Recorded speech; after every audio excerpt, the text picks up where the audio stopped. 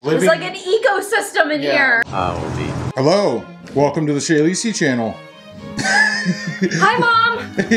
Wow, it's just like you're in a YouTube video. I know. Except it's not, because nothing works. Everything is broken. What? Why? Why? Because you got to fix this PC800. Biker Babe Beth is coming. Oh yeah. Triple B's, baby. Triple B's wants this one, man. They both match here in the back, and something tells me this thing hasn't run in a minute, huh? I don't want to talk about it. It's okay, I'll talk about it. Anyway, so this bike hasn't run in a while. You could probably go back and check the exact day that I rode it last in a YouTube video. But please don't. I would give you a hard time, but I taught you backwards as a joke. And I should have said something too, because if you don't know, you don't know. Motorcycles aren't like cars that you can't just let them sit for a little while and then they're just fine afterwards. Motorcycles, if you let them sit, they just start to rot away and not work and everything breaks. Even as it's one of the very few vehicles that you have to drive it. You have to ride it in order for it to be okay. It's like they lose a part of their soul or something when they just sit. It's hot underneath the lights as you're getting grilled over here. When was the last time you rode the PC800? When was the last time you checked the oil? When was the last time you checked the tire pressure? Oh, like Listen to me turn up the never. lights. See if it even still rolls. Why wouldn't it? I don't know, the brakes could have bound up. Oh. I know we're just like, oh, we're gonna fix it up, get it running, but you know that's not guaranteed. I have faith, and faith is a fact. They said it in Arrested Development. It is rolling tough. I hope that's just because the tires are low. I'm always rolling tough, you know? Look at all my bikes. They're tough bikes. Such a big bitch.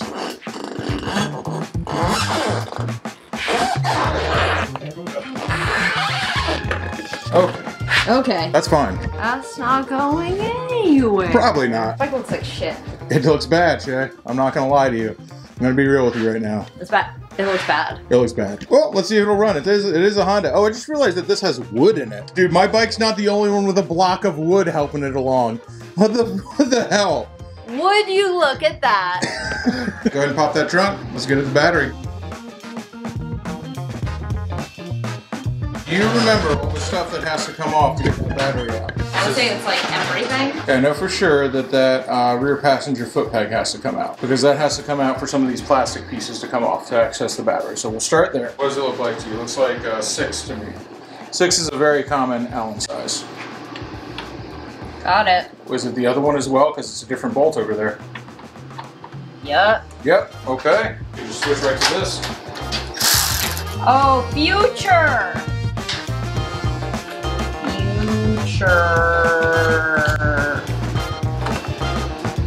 Nothing behind it. I just kind of use your noggin when you're pulling it off to how brittle it is. So you can kind of feel around and be like, is this going to break? Because once the plastic pieces break on these, that's it. Which is the downfalls of buying a Tupperware glide. Cool. See any bolts holding this big piece on? Yeah, here. So on this, body panels always be a 10 or an 8. Almost always. Why they never use 9? Don't ask me, but I don't know. 7, 8, 9. Is that the right one? Yeah. That was hilarious! Got him. Cool. Now pulling it gently because we don't know where else it might be. Firmly grasp it. Oh, you know what else has to come out? That back rubber bumper. Rubber bumper. I'm remembering. It's all coming back to me.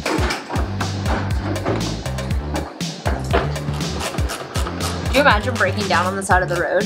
On this bike? That's the whole point. It's not supposed to. That's why they covered it in all this stuff. Very confident Honda engineers were in this motorcycle. Too confident, some might say. So is that out? Go on, give it another tug. Let's see what we're working with. Okay, now we have access to the battery, kind of. Looks like we're actually gonna have to take this off too, but it looks like we can kind of just do that. Cool. Without hitting any metal, take off that battery terminal right there. This one? Yeah, now you cannot touch the battery terminal and metal at the same time. Well, that's scary. I feel like it's hard to do. It is. I'm nervous now. Can I use my fingers? Yeah, absolutely. Straight up and down on it as you can. You can use your fingers now, then use your fingers. See, thinking around corners. They don't like to make it easy. All right, pull that battery out. Good job. I don't think I have the hand strength to like lift it with one hand. Cool. Perfect. All right, new juice. And don't touch any metal on the way in. For the same reasons as before. Also try not to knock those, Ooh, spiders. The amount of life. Ooh, spiders.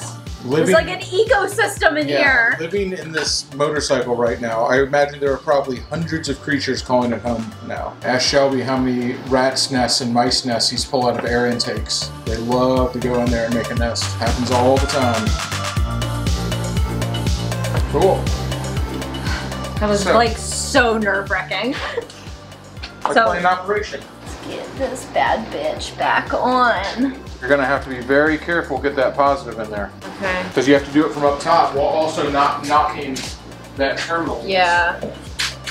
God, this is like... It's hard, right? If it was easy, everyone would do it. Don't use my thing on me. I'll probably tear a little bit away from that or pull it back, do something so you can actually see what you're doing in there. I like it to be a mystery. Making it? You winning? You winning, son? You do it, I believe in you. No. What happened? Did you drop it? Uh-oh. Uh-oh. You do it. Motherfucker. I heard something click. Is that a good click or a bad one? No. A bad one. A bad one? No. Yeah, you're learning to cuss at engineers now, huh? Somebody with a degree designed where that battery went. A college degree was like, that's the best place. I'm sorry, Spider. He's very upset. Me too, though. So, like, I feel like my upset's a little more important right now. I know, he has just spider things to do. We have many other things to do. Good? Got it? No, it's like at an angle, I think. And we'll remember this for next time. You can put on and take off the negative. It does have enough room on the, you don't want to do that Thank at an you, angle. engineers. Holy shit. Okay, calm down. There was no need for that. Your duct tape's doing a great job, though. Okay, you can see if it starts. Moment of truth. Let's choke it, because we don't want to. We're going to be confident that it's going to start. We're going to open the garage door.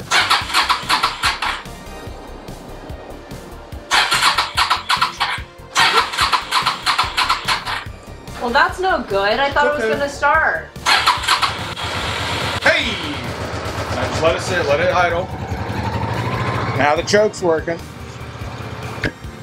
Look at that, baby. Can't keep a Honda down. As we always say, you meet the worst people on a Honda. Oh, you're the worst. You did it. You feel happy that the bike is back? Yeah. Yeah? It feels good, right? Yeah, all my bikes are my favorite bike. Been the farthest on this bike. I know. That's not true. Oh yeah, that's right. It's a Silverwing. That's not your bike. Yeah, Silverwing was never my bike. The farthest you've ever been on a bike that you own. Not the farthest you've ever been on a bike. I feel like it's an important distinction. You also got this bike right when you started your YouTube channel? Yep. Well, not pretty soon. No, this was my first buying the cheapest motorcycle on Facebook Marketplace. Yep. Title. What was it, $1,000? It was $1,000. $1,000 well spent. Boom. Look at that. I loved it. It was still sticky. It was still sticking to it. Hardly. Well, you don't have any more pink tape. It's on the other side. Black tape on it. You don't want to lose this piece. I guess so. I guess I'll just use black tape. So this is a common problem on this bike and the ST1100 is they have these slave cylinders down in the bottom that leak slightly. But they leak so freaking slowly that honestly it's really easy just to put fluid in it every once in a while because changing the slave cylinder down there is a freaking nightmare. I don't want to do it. Not today, Spider-Man. We'll replace this. Uh-oh. Is it just spinning in there or is it actually spinning it out? No. I don't want to strip it. You were right to be right. This bolt is ruined now. That's okay though. It was already kind of messed up. Don't you worry. I think it's because like one time on the road we had to take it off.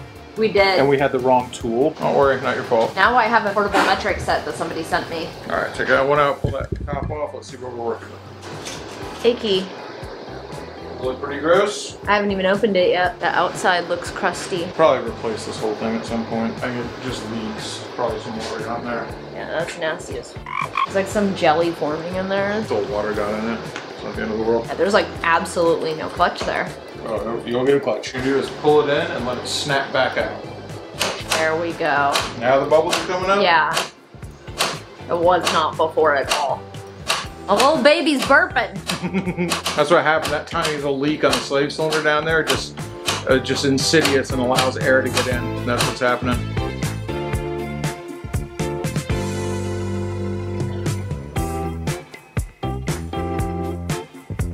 Feel like you got a clutch now? Yeah. That's how it'll get water in it, by that not being over the sides. This is just, it's just wore out is the problem. Got a clutch again, Beth. No. Biker Bay butts. I'm so excited to give my bitch my bike. That's my bitch. I don't remember how to check the oil. You're in possession of a smartphone. You want me to Google it? Yeah, Google that shit. Look at you Googling it. I'm proud of you.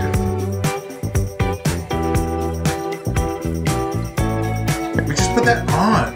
No, honestly, that's annoying.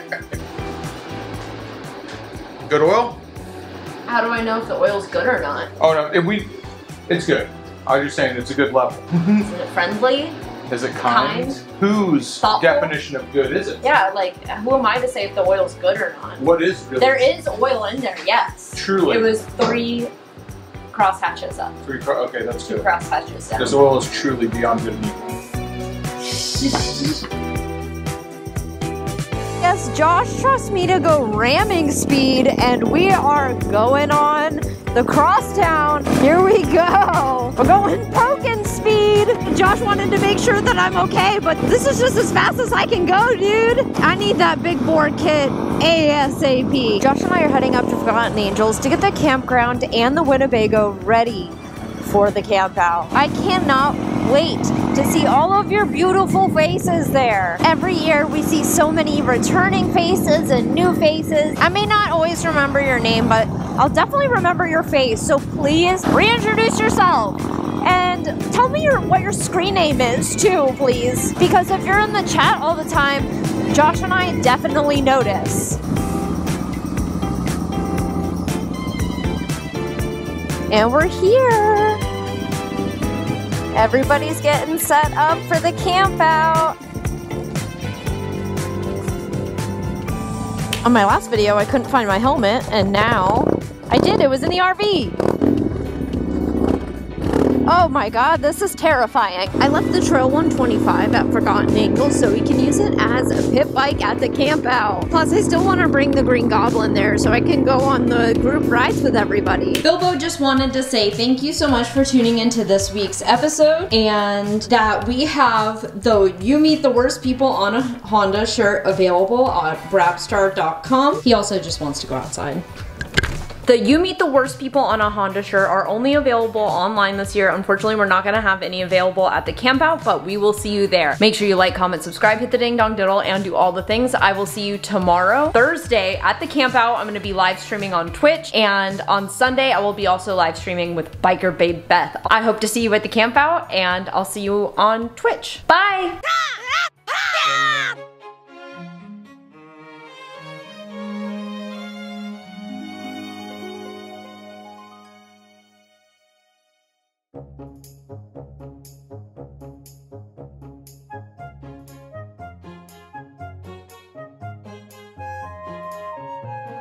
Hi, Mom!